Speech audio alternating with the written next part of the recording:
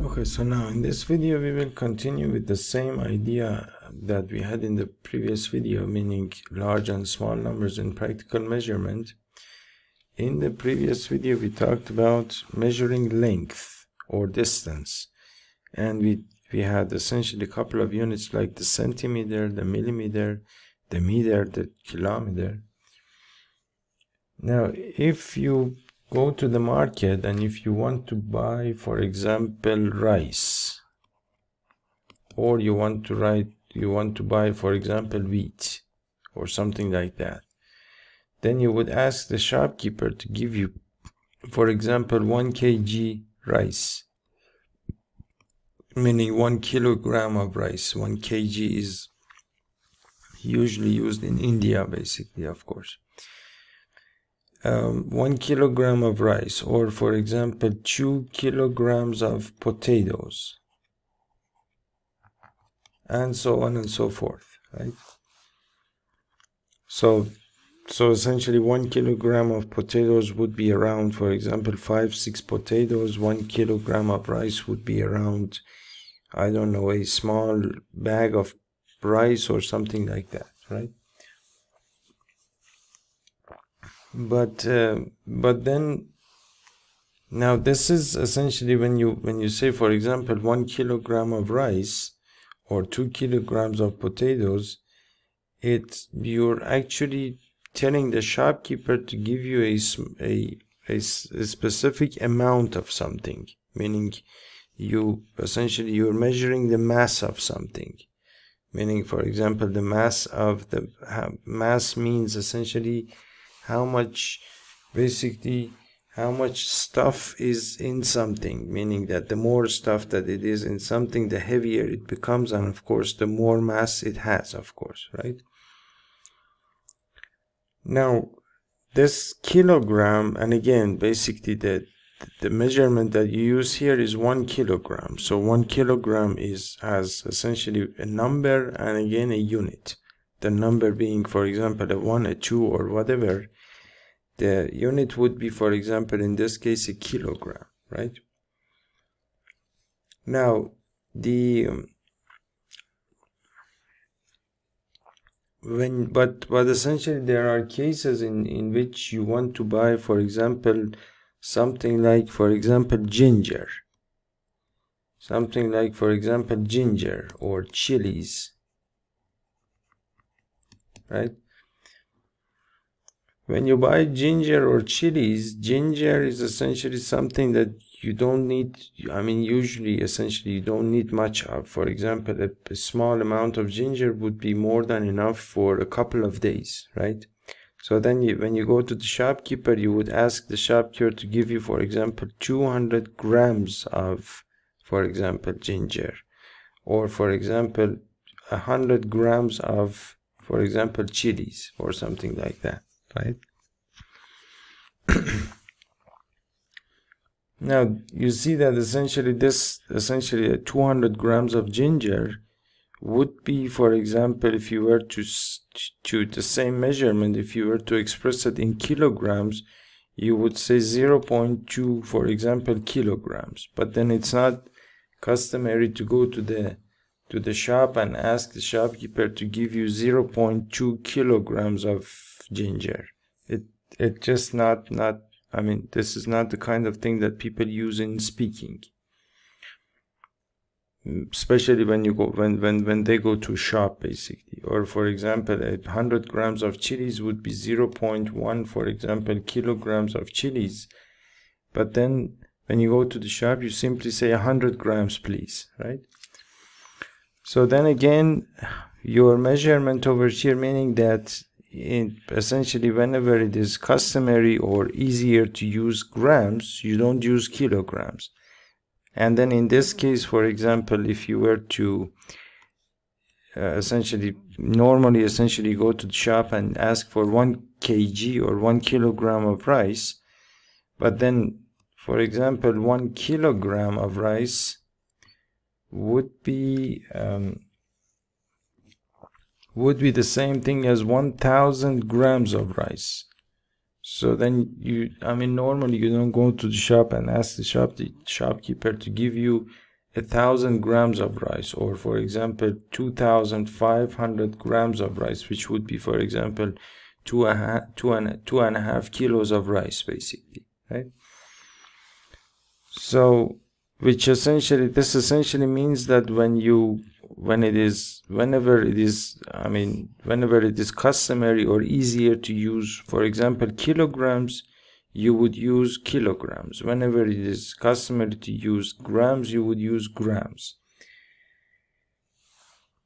And then, of course, there is, for example, and essentially when it comes especially to medicine, when it comes to medicine, you don't on the medicine bottle there is usually a label that says, for example, 50 milligrams.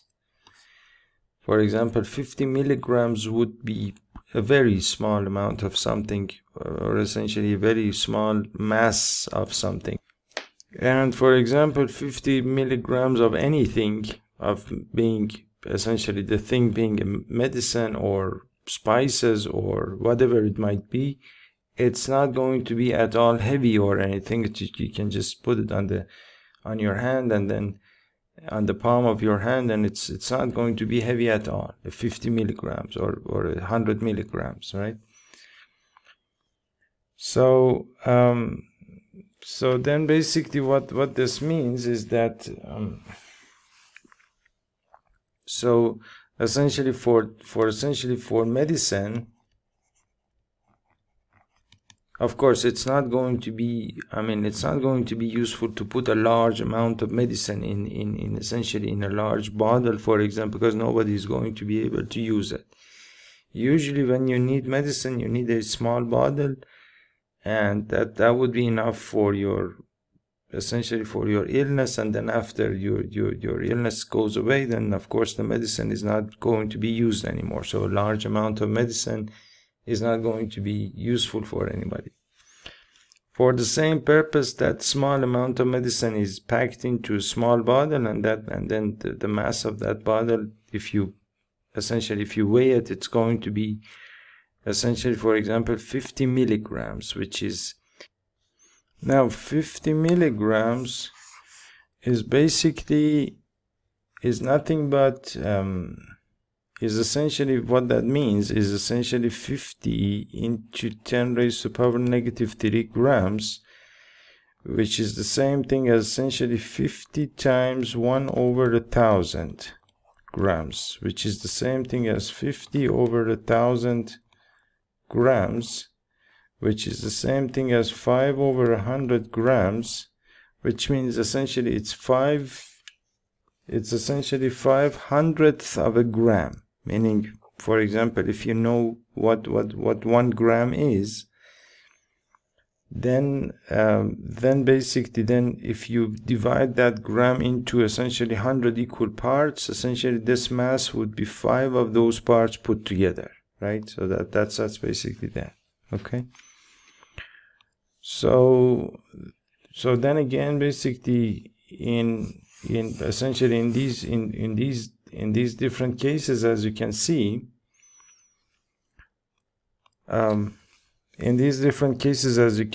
somewhere you use, for example, a kilogram, somewhere you use a gram, and somewhere you use a milligram. So different, basically, different units are going to be used in different types of situations, right? Now, so this case, essentially for the past 9-10 minutes, we were talking about essentially expressing the amount of rice or the wheat or the ginger or the chili that you want, meaning expressing the mass of those objects, basically, right? So which means that essentially we were talking about the idea of mass, or how heavy something is, basically. And so in this case, basically, we have different units. We have, for example, the kilogram, we have the gram, we have the milligram, and so on and so forth, right? So that's another idea here. And of course, and then essentially later on, I'm going to show you how you can how you can basically convert essentially these different units together, meaning how you can go from centimeters to millimeters to meters or to kilometers and vice versa, or how you can go from kilograms to grams or milligrams and so on and so forth. Okay. Now, another idea that we have here is the idea of volume. And of course, one thing about all of these ideas that we discuss here, meaning numbers and units and measurement and all of these things, essentially they are very useful in your day-to-day life if you if you not just look at them as basically some examination that you want to pass and then some degree that you want to take or things like that. If you if you understand essentially these ideas, they are going to help you in many different ways, essentially in your day-to-day life. For example, if you have, suppose that you have a bucket for example, normally essentially in a bucket you have some amount of liquid, for example water, and then for example the soft drinks that you buy, for example in a supermarket, the soft drink comes essentially in a cylinder shape. It's a small cylinder, and if you take a look at essentially on the body of the cylinder, it says, for example, something like 330 ml, meaning 330 milliliters. Or for example, then you want to know, for example, or essentially a bucket, for example, takes around 10 liters of water, and then you want to know how many of these how many of these small soft drinks you need in order to fill a whole bucket, essentially this whole bucket with the drink or things like that. So that's essentially, and these are essentially practical problems that you're going to need to solve in your day-to-day life, of course. So understanding these, apart from the examination, is going to help you with solving these types of problems. And then of course, once you're able to solve these types of basic problems using science and mathematics and the different facts that you know from essentially from different places, then I mean generally you're going to be more successful in your day-to-day life, of course, right?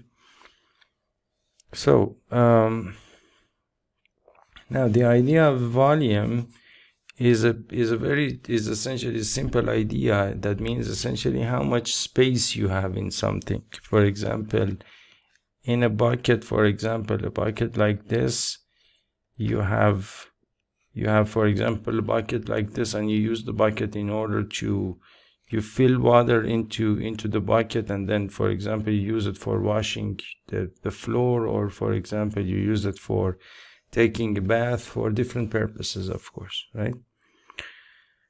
Now a bucket essentially, normally you know that for example a bucket takes for example something like 10 liters of water, right?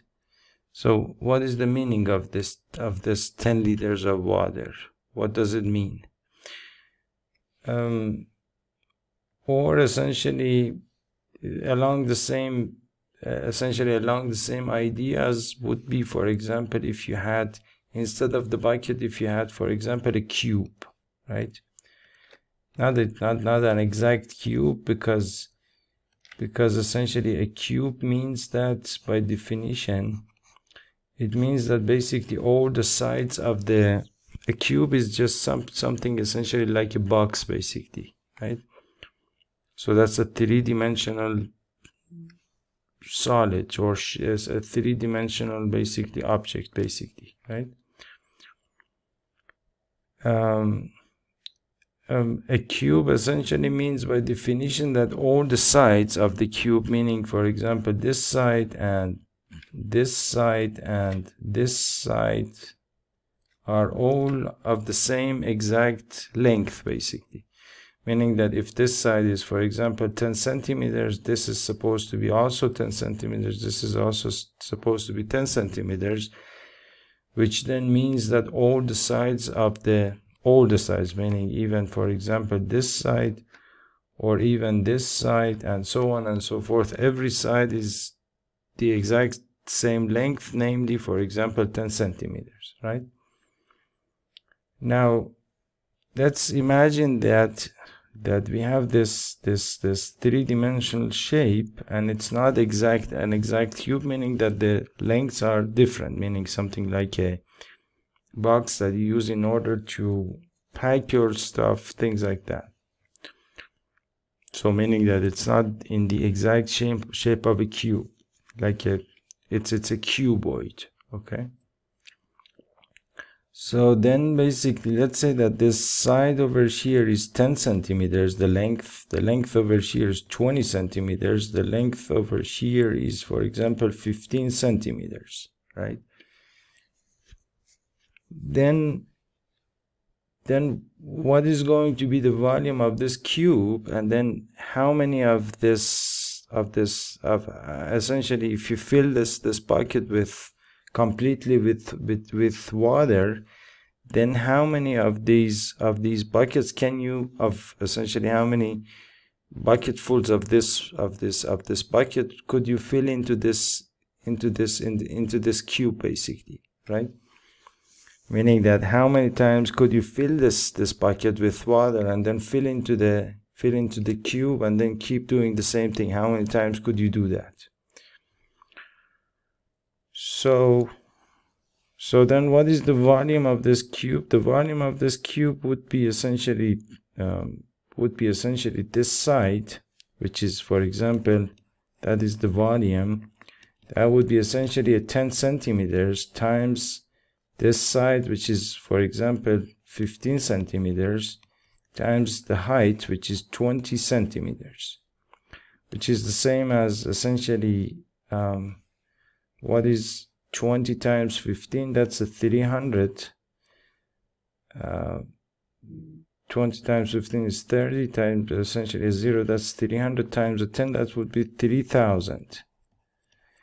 And which means that essentially you would write this as a 10 times a 15 times a 20, and then centimeter would be cubic centimeter, which is a unit of volume, basically, right? And then we saw that essentially this is the same as 30 times, that's a 300, that's a 300 cubic centimeter. So that's 2 times 15 is 30, a 0 here and a 0 here, that's 3000 cubic centimeter, right? Now, what is a 3000 cubic centimeter? Essentially, if you were to compare that with the volume of the bucket, you would have to have this unit basically in liters, right? Now, what is the relationship between cubic centimeter and liter, for example? That is basically, we know that essentially 1000 cubic centimeters is the same as 1 liter, right? So then if you do the calculation, so a 3000 cubic, essentially 1000 cubic centimeters would be 1 liter, which means that 3000 cubic centimeters would be 3 times 1 liter, which is 3 liters, right? And then now with the information that we have, since we know that essentially the volume of this cube is 3 liters, then we know that, and since we know that the volume of this cube is 10 liters, then you know that, so something around, for example, 1/3 of the bucket you can fill into the cube, and then there is no space left essentially in the cube, right? So then you can see that essentially even in these different cases, again, you use use different types of units, meaning that you use, for example, cubic centimeter, or if you had, for example, another cube, in the case of which, for example, the side lengths were, for example, 1 meter, 2 meter, for example, and for example 3 meters. So 1 meter, this is 1 meter, this is 2 meter, and this is 3 meters. And the volume would be 1 meter times 2 meters times, for example, 3 meters, which is the same thing as essentially 1 times 2 times 3, which is the same thing as 6. Meter times meter times meter is cubic meter. So then the volume of the cube would be 6 cubic meter, which is again another unit for volume, basically, right? So you have the cubic meter, you have the cubic centimeter, you have the for example, the liter. All of these different units you use for volume. So you have the liter, you have the cubic meter, you have the cubic centimeter, you have the cubic meter, and so on and so forth, right?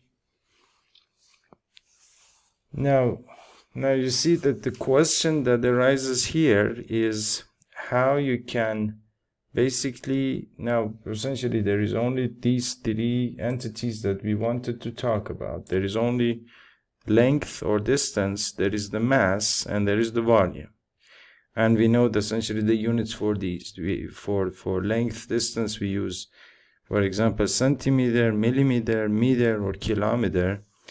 For mass, we use, for example, kilograms, grams, or milligrams. For volume, we use, for example, cubic meter, cubic centimeter, or the liter, basically, which is essentially, liter is the same as cubic centimeter, meaning essentially it's just a definition, meaning for that essentially a 1,000 cubic centimeter would be 1 liter, meaning that it's not different from cubic centimeter or essentially from the cubic meter, basically. And one thing that you see here is that in centimeter, essentially you have the meter. In millimeter, you have the meter. In the meter, of course, there is the meter itself. In kilometer, again, there is the meter. So what is common here is the meter. When it comes to mass, then you have the kilogram that has the gram.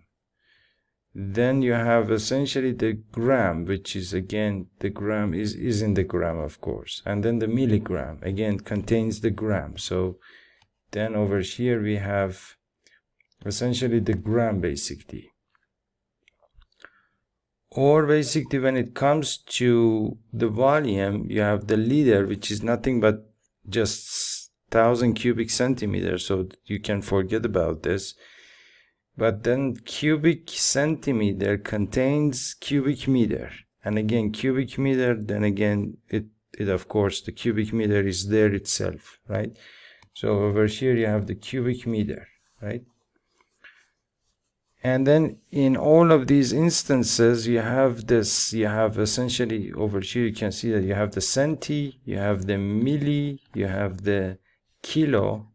Again over here you have the kilo, you have the milli, and over here you have the centi. And then of course it's of course possible to have cubic millimeters as well, so then you would have or cubic kilometer as well, which would be essentially a large container.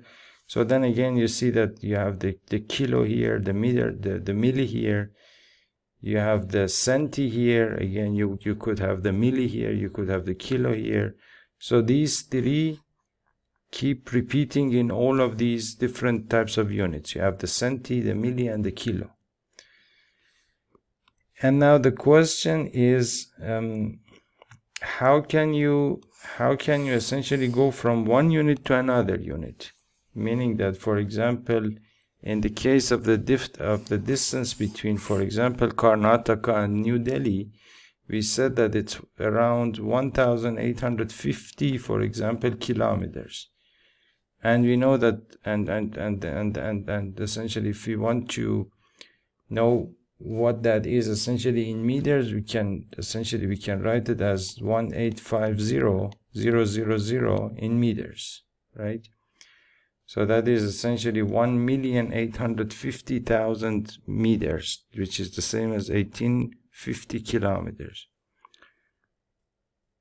And then essentially what is this distance essentially in centimeters? Then it's going to be essentially 1850000 2 zeros I add here in centimeters, which is essentially 185 million centimeters, right? So as you can see, as I change essentially as I go from kilometers to meters to centimeters, the number is increasing, is getting larger and larger. So that's 1850, 1850. This is 1,850,000. This is 185 million, right? Or the same thing you could do here, meaning that, for example, what is, if you have a kilogram, then that would be essentially, for example, 1,000 grams, or for example, 1,000 milligrams would be 1 gram. So how do I essentially make conversions between these? For example, I want to know that, for example, a container is 1,000 cubic centimeters. What is that in cubic meters, right? So in order to do these types of conversions, we will deal with these types of conversions in the next video. Now that we know essentially about all of these kind of prefixes and the basic units and all of those, then we can essentially use this information in order to be able to convert. For example, how many milligrams make 1 kilogram? And essentially questions like this we can answer in the next video. Thank you.